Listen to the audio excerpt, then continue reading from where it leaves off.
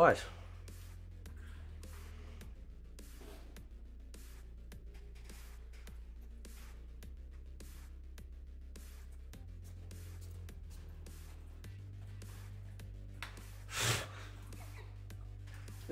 Now I know I'm late to the party, right? This was like what, 3 days ago now that this little poll that Mr. Ed Boon did.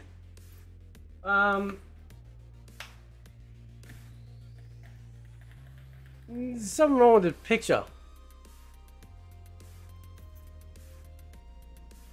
Something wrong with this picture. I'll tell you what's wrong with this picture. Right? Listen, to me. Listen. All of these things that are listed here should be default. Like, it should have been default as soon as they started implementing any sort of network capabilities into this game. Right, I played in the Street Fighter 6 beta. I played in both Tekken 8 betas. And I think in the next day, the Grand Blue Fantasy Versus Rising beta is going to be available, which is going to be really cool. I'm so stoked to play that game, right? So I'm very excited for that.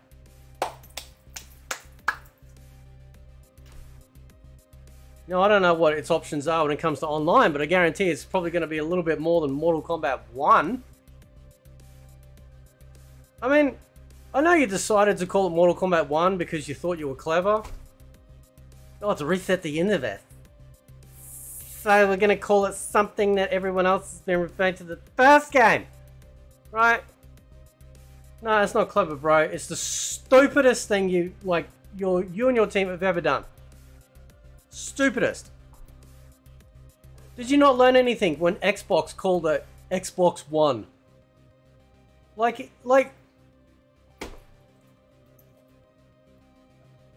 The argument people always come back with that is like, well, Mortal Kombat 9 was called Mortal Kombat. Yeah, but, and I know it sounds really weird, but it didn't create any of these problems. Because you can simply, most people just said, oh, MK9, MK 2011. Have you played the new Mortal Kombat, right? Nobody had this issue, language-wise, when it came to talking about MK9. But for MK1, as soon as you, like, literally put a number in front of it, instantly it's going to get compared. Now, again, sure, the first Mortal Kombat was called Mortal Kombat, Mortal Kombat 9 was called Mortal Kombat. But given the amount of time that had passed after Armageddon, and it felt literally like a harken back and a fresh sort of side reboot to the original, it's so weird. It didn't cause these problems. I can't explain it any other way. It didn't cause these issues. Am I not supposed to go back to the network options that the original game had? That's right, it didn't have any. Oh, almost as bad as what Mortal Kombat 1 is right now.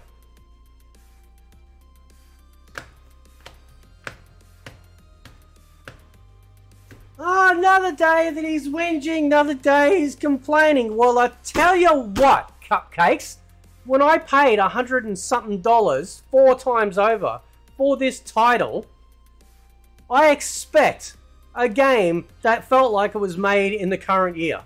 Particularly when the competition are doing it in betas.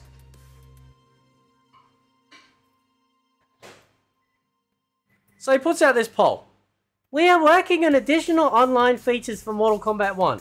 You mean like the standard shit that games have been having for 1,000 years now when it comes to online fighting games? Can't announce any day specifics at the moment. Of course you can't, Boon. Of course you can't. Because you know what? That means that you would be held to account. That means that you would actually have to make a promise and actually keep it. This game is so broken, it's hilarious. It's like walking into a psych ward with everyone off their meds. Everything is fucked, right? Everything is absolutely rooted. We got a new Infinite now for Sindel, right? You got guys, you got like Rooflemonger sitting there going, oh, it's pretty bad, I guess, if people are just doing 50% damage. Really, you think so? Are you sure, darling? You really think so? I think anything over 30% in one go is a touch much, considering how brainless and easy it is for people to do. So he puts this out as a poll. There should be a fifth option, all of the above. Yes to crossplay. Again, Street Fighter 6, Tekken 8 betas, all had crossplay. I'm assuming when Grand Blue Fantasy vs. Rising beta drops, it's going to have crossplay enabled too. I mean, how hard is it? How hard is it? It's not Viagra hard, is it? Ranked play switch from 2 out of 3. Yes, 100%. That's exactly what I voted for. Right? Because everything else is going to come anyway. Right? We're going to get crossplay. We're going to get ping filters. We're going to get Wi-Fi filters. But, yeah, they put in a ping info. It's like, oh, gee whiz. Now we can look. Now we can not only watch the slideshow happen, but we can also see the mathematics behind it. Thank you very much. Wonderful work. Thank you. It's fantastic. I voted for ranked play going down to the best 2 of 3 because I want these fights to be over quick. It is so slow. Do you know, more often than not now, the time is running out. Like, when does that happen? Right? When does that happen? I'm literally having the timer run out in matches now. Because it's taken so damn long. Right? It's taking so damn long. All of them should be, you know, people go, oh, you know, we need 3. All the pro clowns, by the way, are advocating for this. Oh, it gets your feet wet, you know, gives you time to strategize. Listen, Cupcake. Listen, just shut up. Right? It's the same. Listen, this is how it is in the other fighting games. Best of 2. Right? Best of 2. Okay? I talked about this in a previous video, mentioning all this stuff with Tekken 8 and Tekken 7. The matches are really fast, and you've got like 3 rounds, right? 3 rounds each. You can go to like a 6th round, right? It's amazing, but it's so fast. It's so fast, right? So it doesn't feel like it's so long. Same with Soul Calibur 6. It has the same thing because it's so fast. This game it's so weird. It's like putting like nitrous boost up a grandma's ass, right? So you can move fast, right? You click the nitrous button, she's whoosh straight across the screen. But as soon as she's like now starts to use her arms and legs, she's like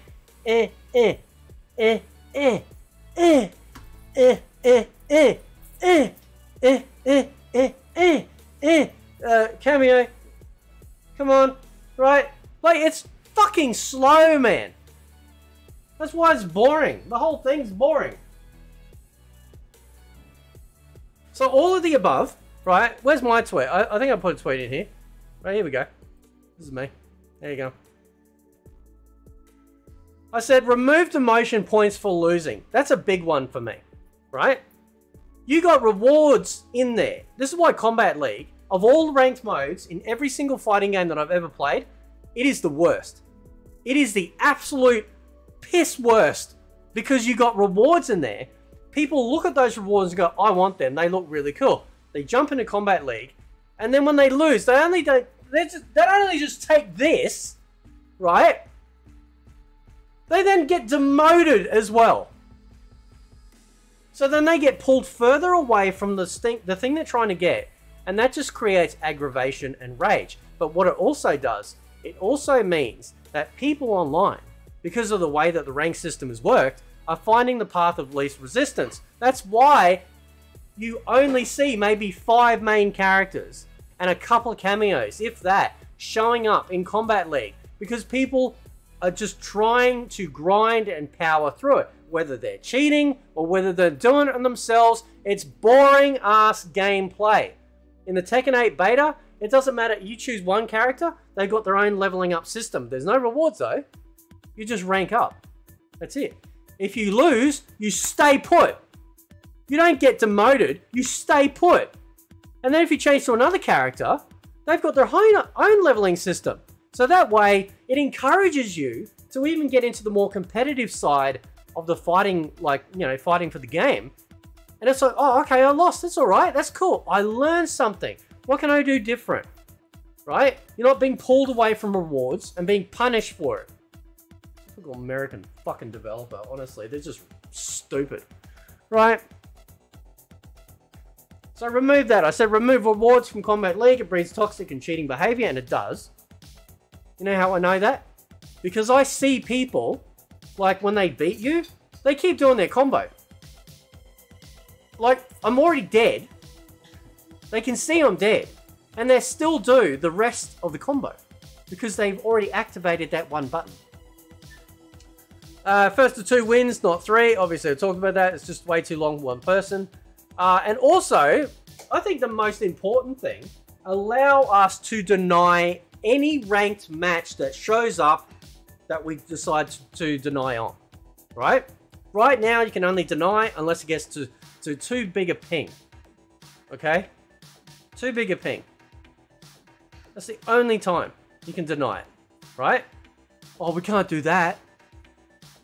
We can't do that. Shut the fuck up. Right? Yeah, we can. Because MK11 does it. I did a video on this channel with about, what, 10, 12 fighting games? I recorded the footage. I showed you all the options that you have available to put in place to either deny or allow. Everything from like different connectivity options to denying matches to yes, you approve a match or you don't approve a match, it just goes straight in. All these options available. Look at this. Look at this. I mean, seriously. Just strap that saddle on that cock, Super, and just ride that fucking donkey in the wall, bro. Thank you, Mr. Boon. All these are important, but crossplay is by far the #1 for most of us. Do you get chafing, bro? Do you get any chafing here? You must get a lot of it.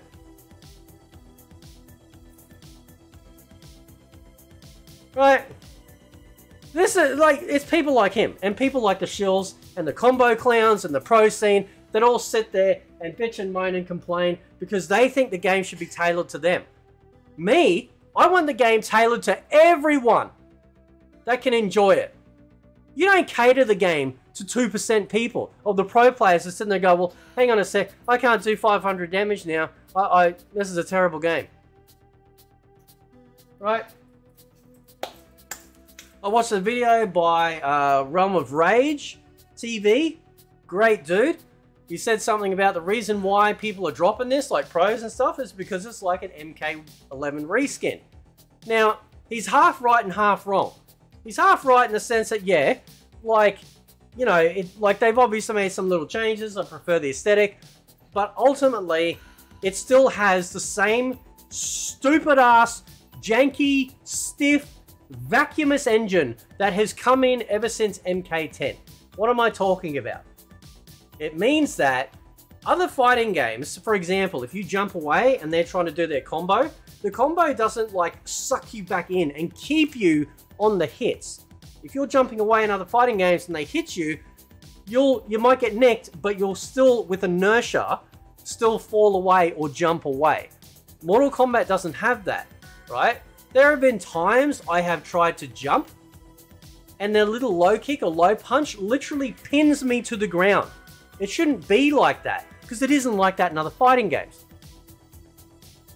That's what I say when it's vacuumous, or magnetic is maybe another term as well. It sucks you in, it keeps you locked in. There have been so many combos that I've been watching on my screen. Some of the hits aren't even physically registering a one-to-one touch on the other character. The hitboxes are all over the place. And that's why these guys love it. That's why the little NRS fangirls love it. Because it's a broken system and they can exploit it. That's why you don't see them in other fighting games competing. Because in those fighting games it takes skill. You don't just get to sit there and have your broken shit. Right? You actually got to be good. And I think he said something, he goes, oh, Sonic Fox is the greatest Mortal Kombat person on the planet. Is he really? Sonic hoax, is that right? I'd argue that there are probably people online that we will never meet who could probably destroy the absolute poo out of that dude. And don't take that in that way. I just realised what I said and that's really bad. Right, I take it back. Right? Let's just say destroy. Right? He's not the greatest MK fighter in the world. He's the greatest MK fighter who showed up to tournaments fighting a whole bunch of other people. Doesn't mean to say he's the greatest in the entire planet just because he got a trophy and some money. Right? This is why, like when it comes to other games, there are people that play games that are so knowledgeable and impressive. They're not at tournaments. They're not getting prize money. They're not making YouTube or Twitter or TikTok or whatever else. But they'll absolutely destroy you. Right? And I would argue it's them who are far more skilled than the propped up, you know, pseudo winners that we get. And this is, I want to finalize in this question because nobody answered this. I've been having some comments come through lately saying that it's all rigged anyway about who wins and whatnot. Is that true? I want some answers because I'm curious. Because I tell you what, if that is happening, and the reason why some of these people are winning isn't because they're actually good, it's because they're actually being allowed to win. And you say, oh, that'd never happen, that's rigging it. Yeah, because they've never rigged stuff before in the history of any sporting stuff.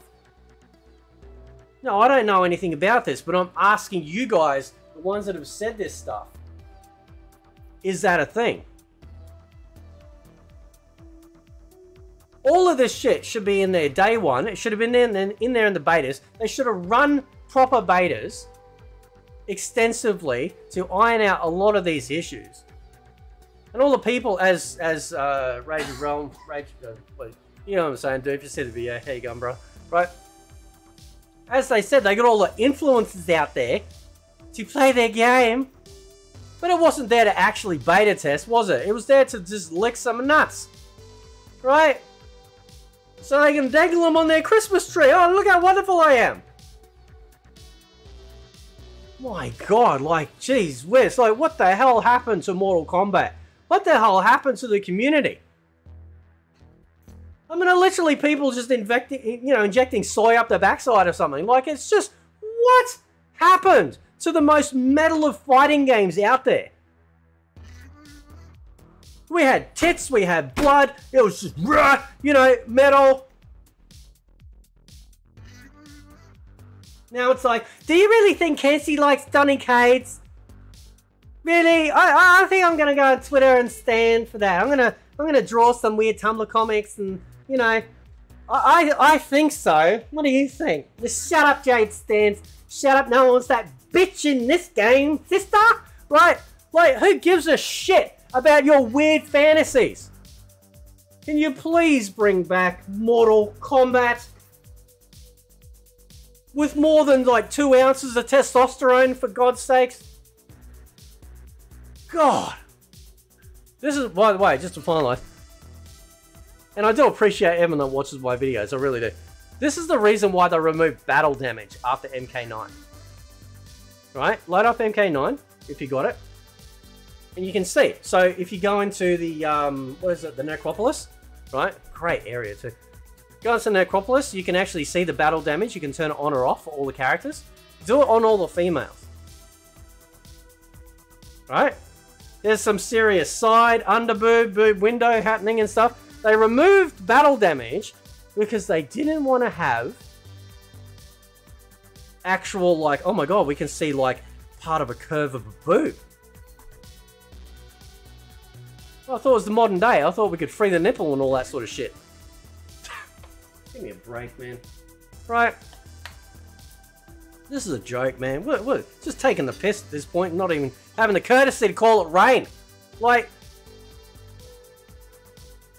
anyway, catch you next time.